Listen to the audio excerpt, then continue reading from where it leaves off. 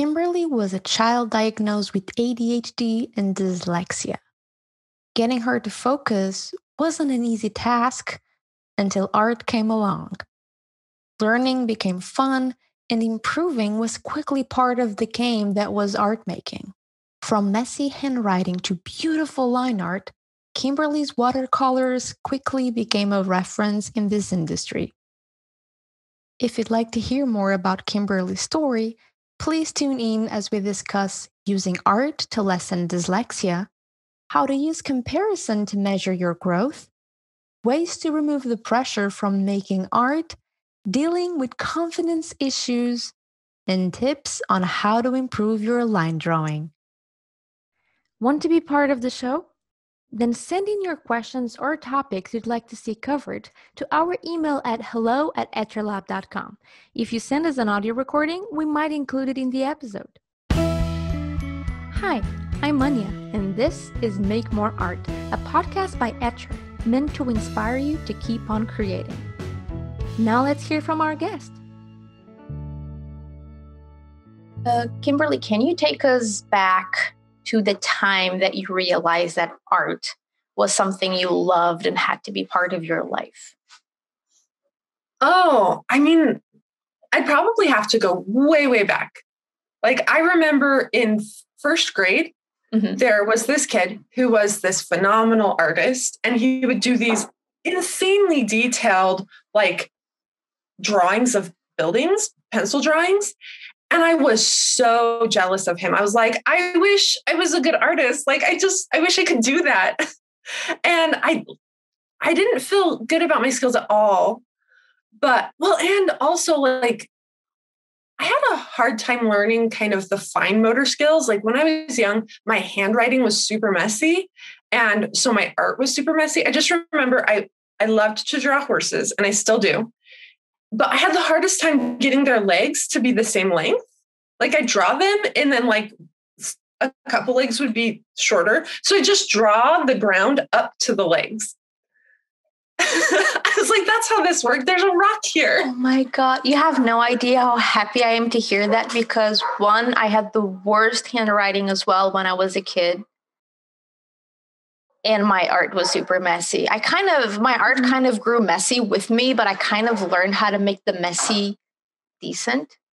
So that's different path that I took. So I'm really looking forward to hear how you went from that to what you're doing today, which is super fine, polished, gorgeous lines. And I'm like, I can't believe that you struggle with that. And I also did that thing, grabbing the ground and making it up to the horse's leg, because I also loved horses. I'm not alone. Oh my God.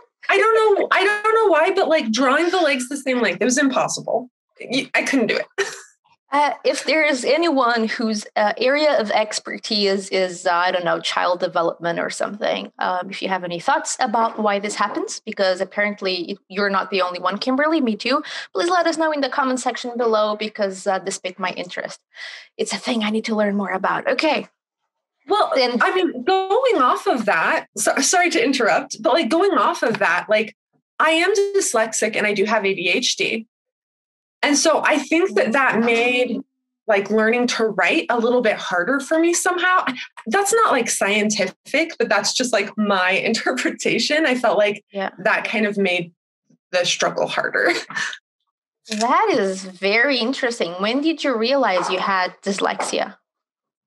That was probably in about second grade. I was very behind in my reading and my math, and my classes would kind of break off into reading groups, and I was always in the slowest reading group. And one of my teachers, their son had actually just recently been diagnosed with dyslexia. And so she suggested to my parents that they have me tested for dyslexia, because I had a lot of the signs. And so I went and I got tested, and I got diagnosed with both ADHD and dyslexia. Wow. And I'm glad it was so soon in your life, because you were able to come up with strategies to not get over it, because it's not something you completely get over, but make it better and work on it. And I'm assuming the sooner the better. So talk us a little bit about that, and also your art.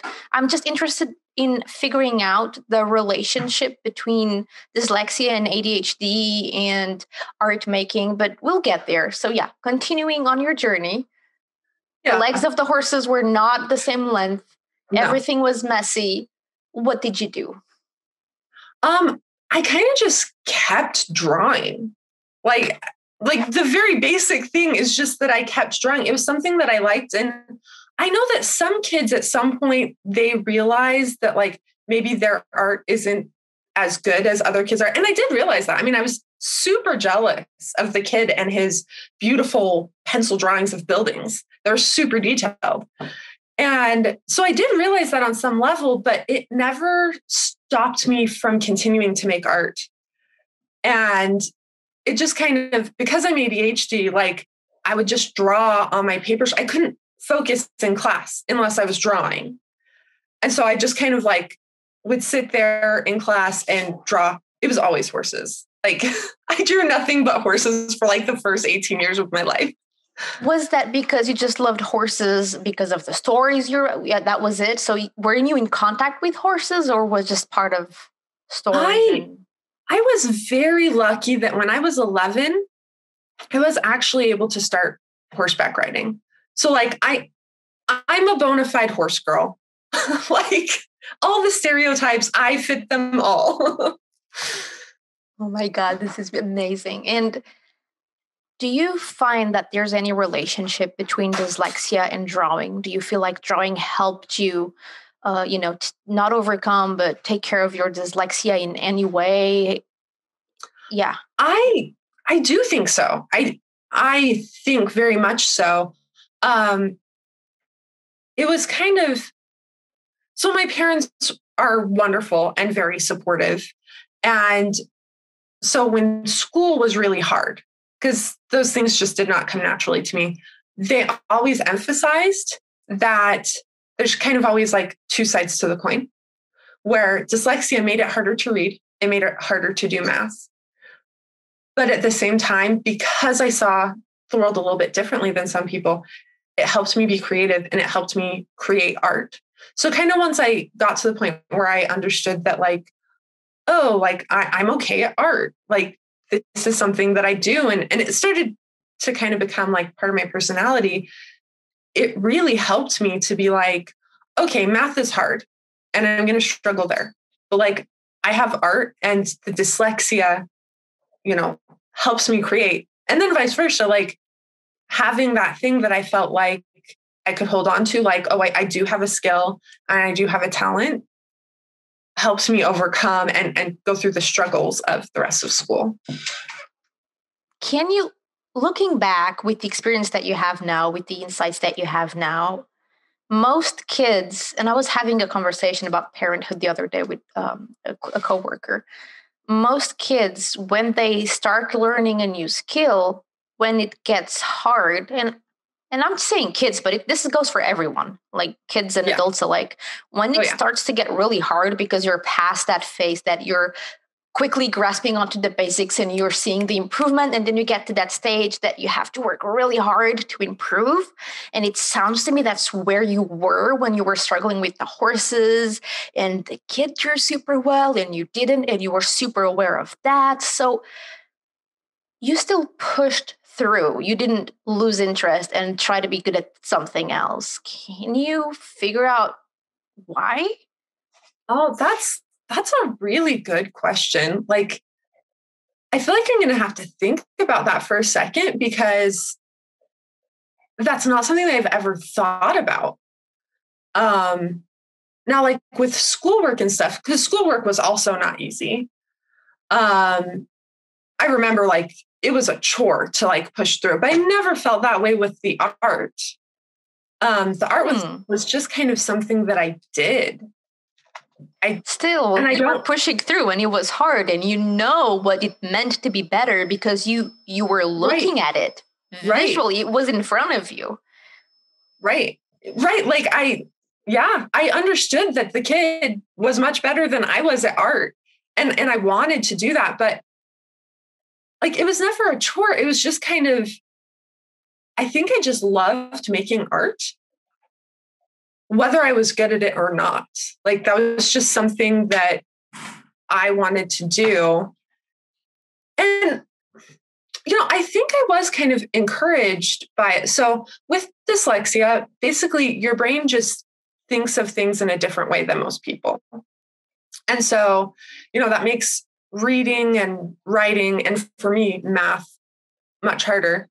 But on the flip side, because your brain thinks of things differently, it can make creativity and drawing and stuff like that a little easier. And so I think at first I was super messy, but I just had a love for it. I just kept doing it. And I think by the time I was in like 4th grade, I started viewing myself as like, oh, I'm the artist kid. Like, this is what I do. And I draw horses. And so that started to kind of become part of my identity. But, it was never a chore. I never pushed myself like, oh, I'm bad and I need to keep drawing and keep going. I feel like that as I got older and I started viewing it more as like a profession, then that's when I kind of started really analyzing things and being like, I need to improve. And then it was more conscientious. But when I was a kid, I think it was just, I loved doing art. And so I continued to do art. Do you think that's related to when you were, because you're a professional artist, that's what you do for a living, right? So once you got to that stage, how well you did in that field would kind of dictate how much you could make in that is your living, how you can live your life. So there's a little bit, I'm being very, the euphemism, there's a little bit of pressure there, because if you're not good and you see the competition and they're not just good, and it's like, oh, I want to be like them, they're good and they're taking clients. And if I'm not that good, I'm not getting the clients. So maybe that's where the pressure gets. However, a lot of our audience listening to this today, not everyone, but a lot of them are hobbyists. So they don't have that pressure of, I need to be really good because I need the money to make a living, but they still feel like they're somehow left behind, they're struggling, and sometimes something that starts out of love, because if you pick art as a hobby, it's because you really love it, it gets muddy in the way, and it becomes more of a chore, like you were saying. Yeah. Okay. So now that you mention that, so yes, being a professional artist, there is kind of the like, if I'm not good enough, I don't get clients, I don't get work. And I do have a part-time job, and I want to be very like transparent about that, because art is hard and there are a lot of ups and downs. And so for me to have a part-time job just to make sure that like I can pay my rent, I can eat food, that allows me to create better, because I know that I'm taken care of. And then in, the other part of time, I can just focus on the art and not be concerned about, am I going to make ends meet right now? That makes a lot of sense. Yeah, go ahead. But going back, so I guess in high school, again, I remember I still have this friend, but we were in some art classes together, and like even in high school, like she had her style figured out. She knew what she did as an artist, and she was very good at it. And then there was another girl that I wasn't as close of friends with her, but I always was like, oh man, like Holly, I need to be as good as Holly. So yeah, I guess I was feeling that pressure. Like, and it's not just like a monetary, I'm making money thing, but even just I want to improve my skills and I want to be better. But I don't know if this needs to be overcome, but I do feel like it can lead to like burnout and artist block. But I feel like as I've kind of gotten into my career, I started thinking about art a little differently. Whereas then I was kind of like, oh, I need to be the best artist. And newsflash, I'm never going to be the best artist. Yeah, like, exactly. And part of that is because it's so subjective. That's a really good point. And so that's kind of where I started going with this. I realized that I had my niche. Like I had my audience and my style and kind of my little thing. And, and I just kind of let go of appealing to everyone. Like I started to become happier with my artwork. I mean, you always want to get better, but yes. I kind of found my style. I kind of found my niche. And then I was able to kind of just let go of needing to be the best artist. And I mean, not to say there's still artists out there that I'm like, man, they're just so good. But it's a balancing act, right? It's not like, oh, I finally had this epiphany and I will never feel down again about my art. No. Right. No. I have those days that I'm like, what am I doing with my life? Yeah. Why? Yeah.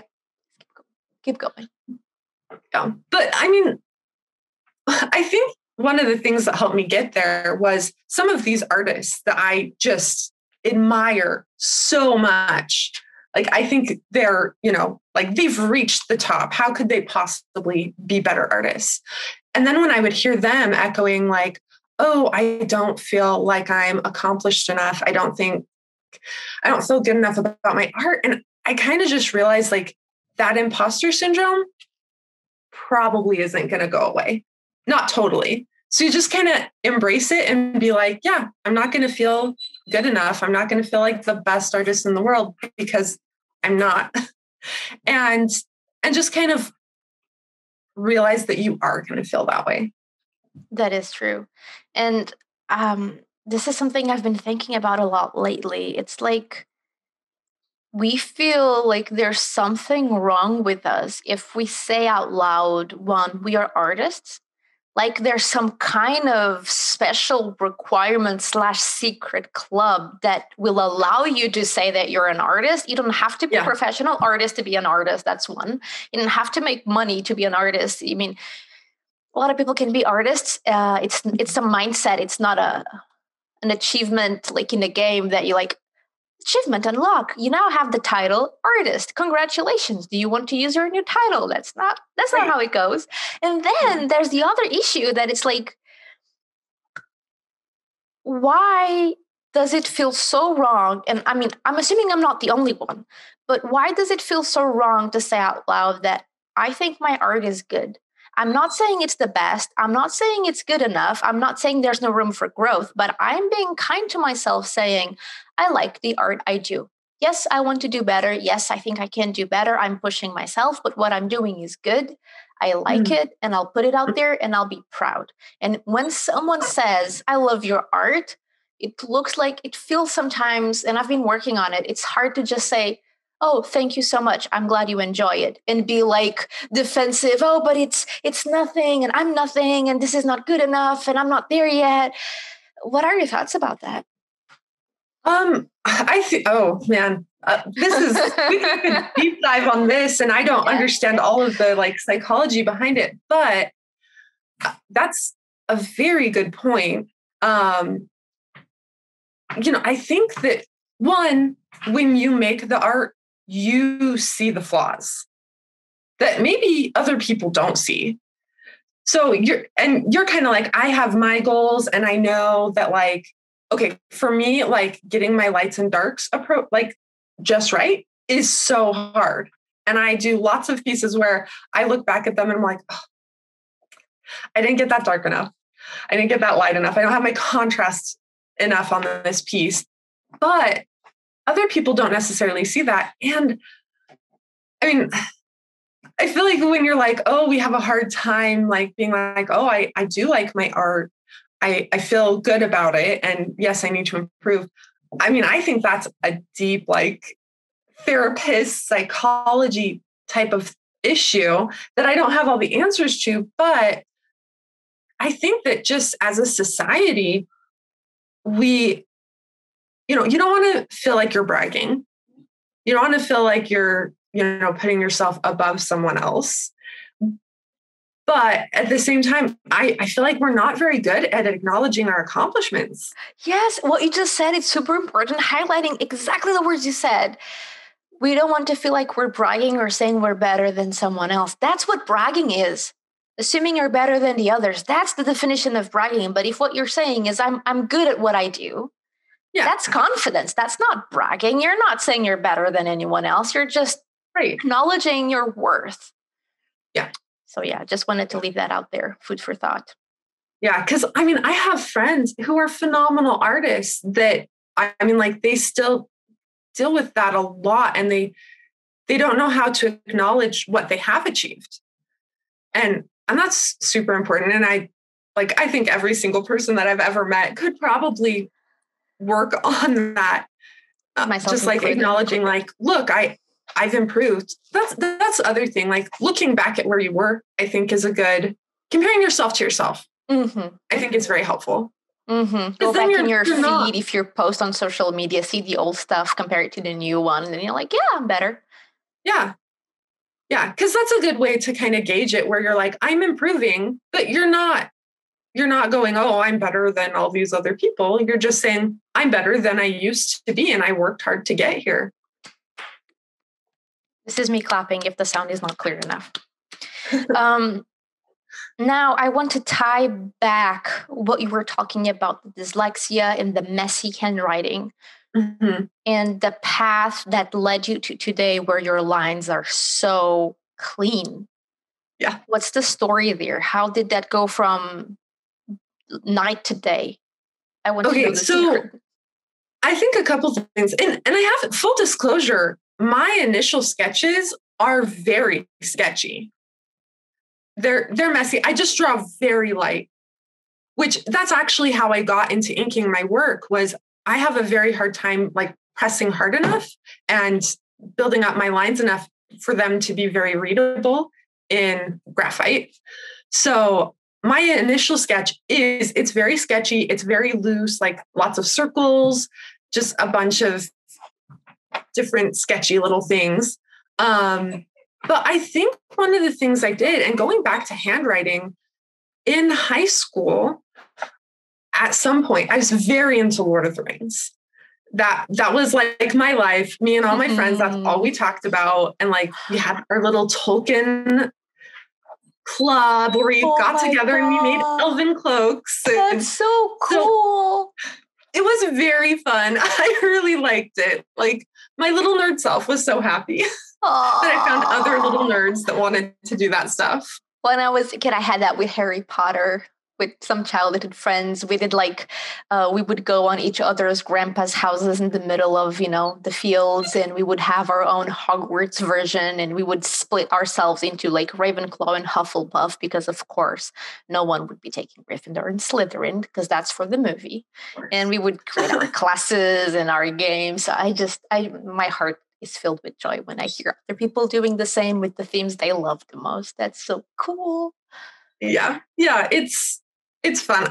And I was such a geek, but I decided that I wanted to write like Tolkien. You know how they have like the little swirls and like it's all fancy and the little dots. So at one point during high school, I was just like, this is what I need to do. Like, I want to write like Tolkien. I want to write in this fancy handwriting and have it, it was just English, but like have it look like Elvish a little bit. Oh my God. So I worked really hard, like, because my handwriting was very messy. Like at this point, it was mostly legible, but I was like, no, I want to have good handwriting. And so I really focused on it. And I would just like write my school notes in like Tolkien writing. And so I practiced having a very steady hand a lot through high school, because my goal was to write like Tolkien. I love so much that when you set your mind to something that you love, it becomes so important to you that you get it done, and it's never a chore. It's just right. Wow. Hyper focus. That's part of ADHD, right? I was talking to a friend who has ADHD, and she was explaining it to me a little bit. And she was like, either very ditzy or extremely focused on one thing. Yes. Amazing. I find that amazing. Okay. And so we didn't tie this back to your art. So you decided you wanted to be really good at art and you started working on it. And can you tell us a little bit more about your art journey up until now? Yeah. So, kind of in high school, I knew that I was a good artist. And I really enjoyed doing art. I had done the work. I refined my fine motor skills so that I could draw better.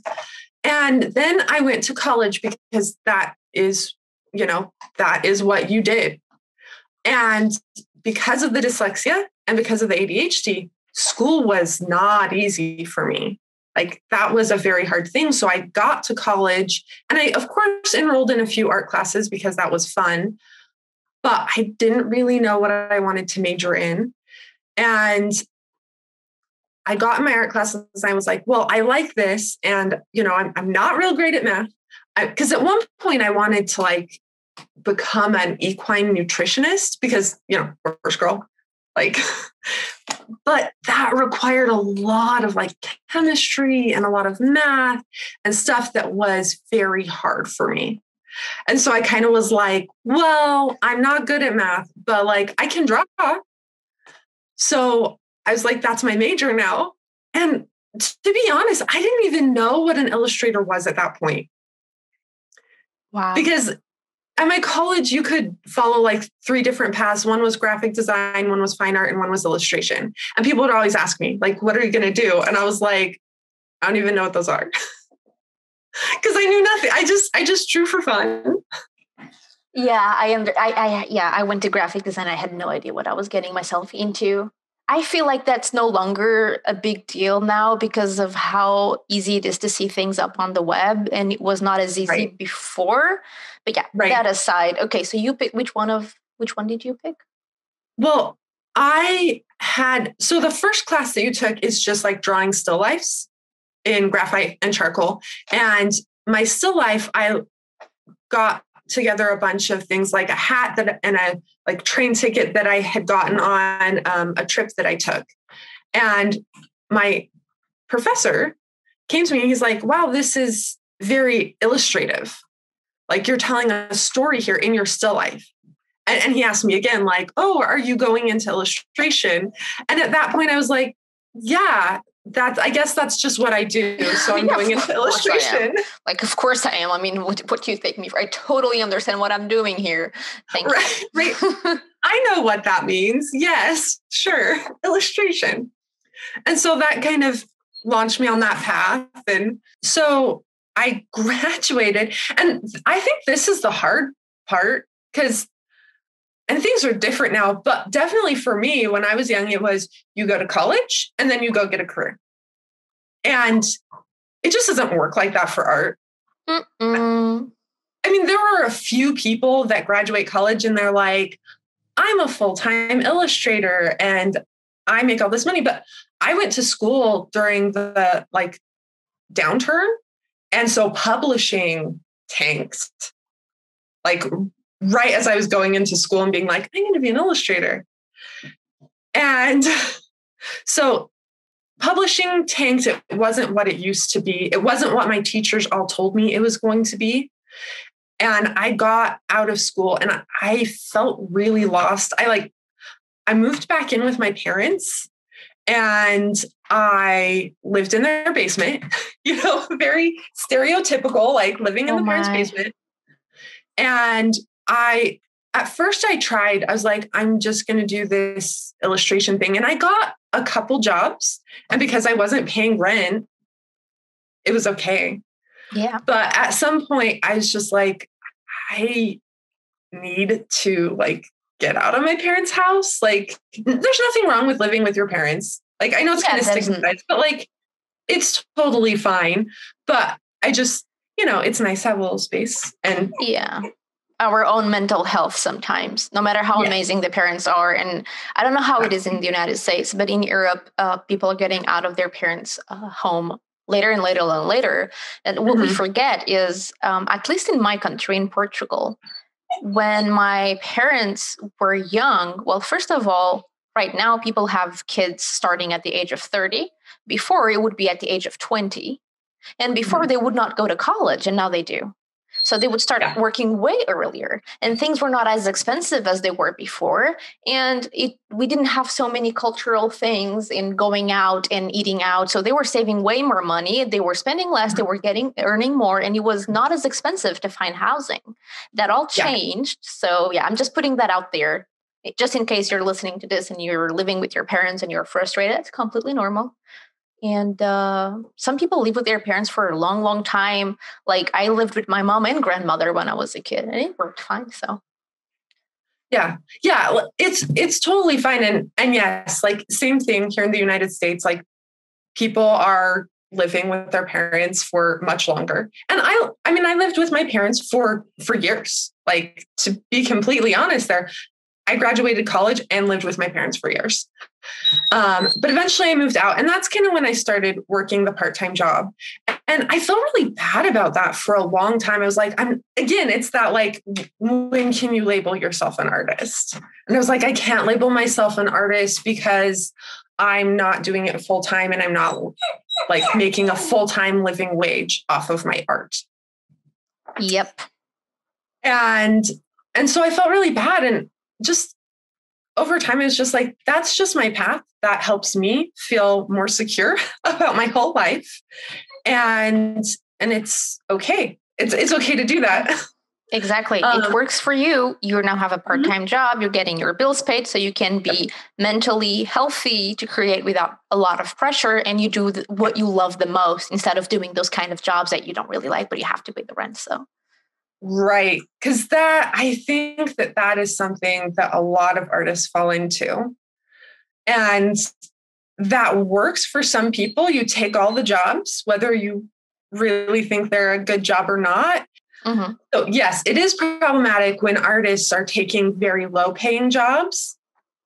And sometimes these low paying jobs are not because people have tiny budgets, but just because they've learned they don't have to pay artists well. Mm-hmm. And so people start taking those low paying jobs, and then they get very burnt out because they're working all the time and they don't have work-life balance. Exactly. And they're still just struggling to make ends meet. Yeah. And that's horrible. Moving to the theme of like today, looking at your work, I see a lot of watercolor, a lot of ink, and you talked about inking and why you do ink, because your pre-sketches are messy, and then you refine them with ink, and I'm assuming you do watercolor after you do the ink. Mm-hmm. So can you tell us a little bit about your process? Yeah. So I do very messy sketches. They're just very light and they get erased later sometimes. And then I will come in and do ink. And I kind of came to this too, like my line art or my graphite is very light. Two, I saw Pete DeSev's work when I was in college, and I was like, wow, that's really cool. And I wanted to kind of bring that into my artwork. And so I started using the ink and the watercolor. And watercolor just seemed to kind of work for me. I tried digital for a little while, and I felt like my art was very generic. And then when I moved back to the watercolor, it kind of just gave it something a little bit different. And I felt like it helped me stand out a little bit more. Wow. Yeah, one medium helped the other because it kind of changed the way you were perceiving things and how you observe your reference. I guess, I don't know, I'm making like blind guesses here. Is that accurate? I don't really know what it was. I just kind of clicked with the watercolor.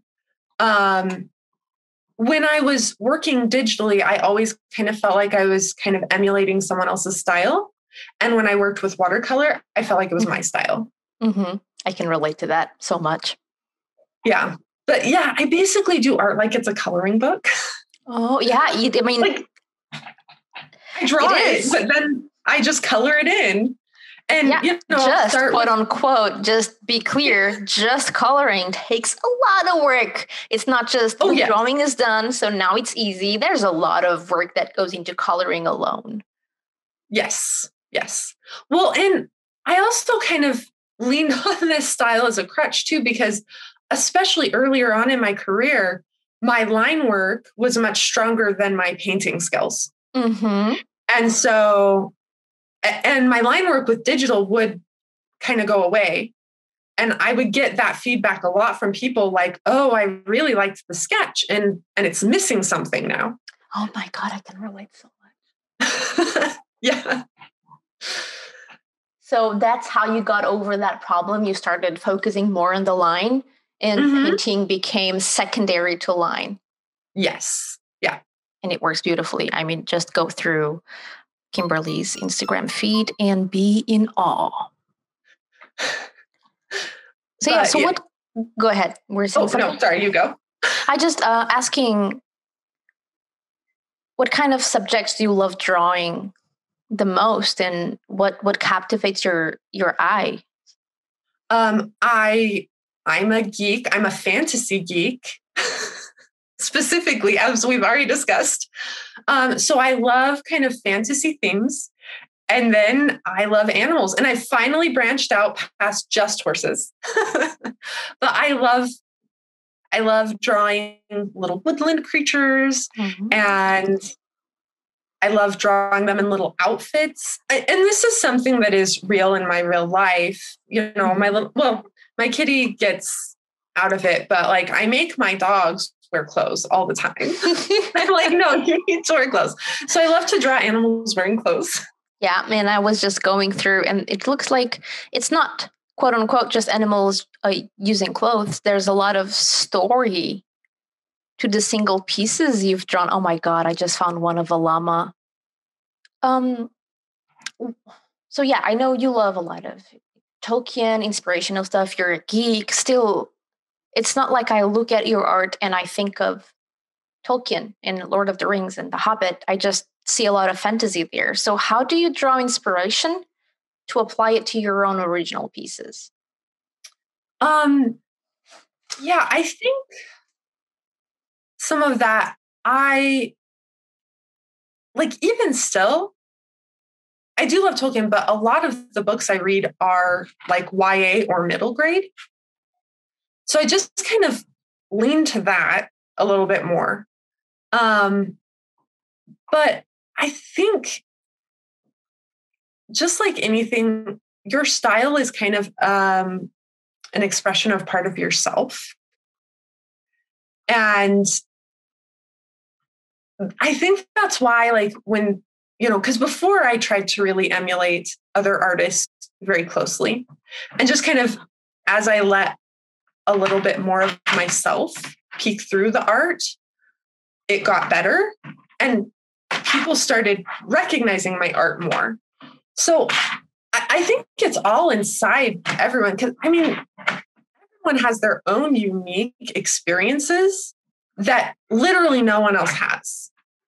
And so like their style, the stories that they tell with their art, when you're authentic to that, and I kind of hate using the word authentic because I feel like it's so overused right now. Yeah, but in this context, I think it's the best word that you could use. Just being true to your likes. We all kind of go through a phase in our lives where we love this weird geeky things, and then we go to high school and then we kind of have to hide that we love them because it's embarrassing.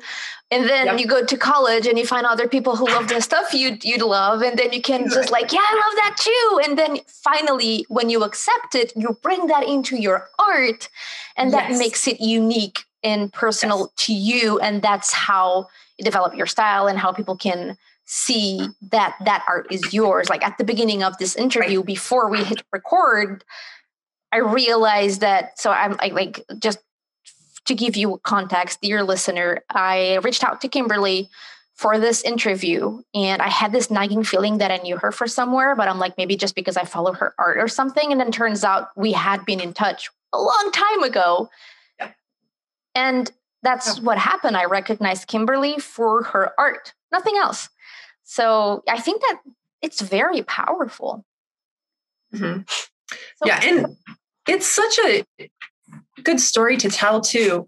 I feel like I appreciate art on a lot of different levels. Like some is highly detailed, some is, but because it's that person's unique story coming out. Like I think all art is beautiful because it's that person sharing a little bit of themselves and you can't get that anywhere else but them.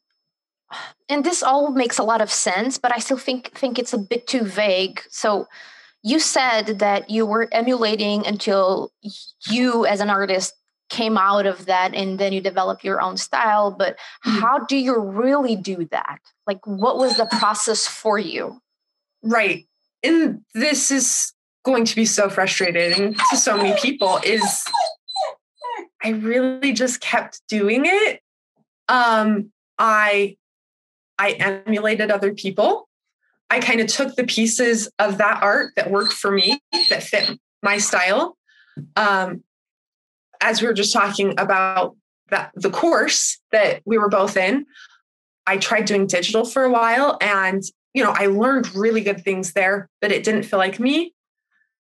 So just a lot of trial and error and a lot of drawing, just a lot of putting my pen on the paper, trying out different styles, trying this, trying that, until I finally kind of found something that was working for me. And then I also want to add, because I feel like I hear people talking about this, then being worried about your style changing, like after you've found it. But I don't think you have to worry about that. Because if it's still authentically you, like people will be drawn to it. People change. So of course, style changes with them. It's part of your soul kind of. So it's attached to you forever. Yeah. Beautiful. Okay. Getting a little bit more nitty gritty about art making now, because we're nearing the end of this interview. You have a live demo with us on June 18th at 7 p.m. Eastern time. Yeah. What will you be doing with us? So for the live demo, I actually have some of the art right here. Should I show it? Oh yeah, please. If you're only listening to the audio version, please hop over to our YouTube episode so you can, oh my God, you can see a beautiful rabbit. Yeah. So I will be painting this and discussing color theory. And wow. Yeah. Yes, that's what I'm doing in the live demo. And I'm assuming that the drawing will be downloadable so our audience can grab it. So you can just grab the drawing, not the sketch that Kimberli made, and you can paint if you want. Though it's a live demo, so just making sure to communicate the point is not for you to paint alongside Kimberli, but Kimberli to show her process. And if you want a step-by-step tutorial, that's why we have a workshop with Kimberli afterwards. And you can hear all about that during the live demo, which is free. So please join. Link will be on the post associated with this episode at edgerlab.com/Johnson. Okay, you will be talking about color theory. Anything more specific that you can give a little sneak peek of? Let's see. So I will be talking. So we'll kind of be focusing a little bit on complementary color schemes. I mean, there's a lot, but that's the one that we'll be focusing on. And so I've painted out a little one. Let me see if I can find it. So I've painted it out. So we'll be kind of recreating this image. It's a little, if you're listening to the podcast, it's a little bunny drinking tea. And I'll be discussing how to pick your colors and how to make them harmonious. And I think it'll be really fun. And I think it'd be so fun if people want to paint alongside or they want to try it on their own after. Yeah, because we get the recording, you can watch it afterwards and just play it at your own pace and pause it. Will you be using paint straight for the pan or the tube, or will you be doing some mixing as well? I will be doing mixing. Okay, and I do want to go over that as well, because I think that's very key in making harmonious colors. And just making sure that everyone's on the same page. We're talking about watercolor. So grab your supplies, and I think this is going to be a treat. And since we're talking about watercolor, and before wrapping up, what was the hardest thing that you've encountered while making art? Ooh, honestly, I think it is like your own self-doubt. Like, I think that is the hardest thing to overcome, that because I don't know a single artist that hasn't at some time kind of reevaluated and being like, should I really do this? Should I really share this with people? Should I really make this a career? You know, whatever level it is, I feel like we all kind of feel that way, because it is like your art is part of you. And when you're showing it to other people, especially on the internet, it can be a larger audience. It can be very intimidating. You're opening yourself up in a very personal way, I feel, because my art is very personal to me. You're opening yourself up to criticism, and that can be hard.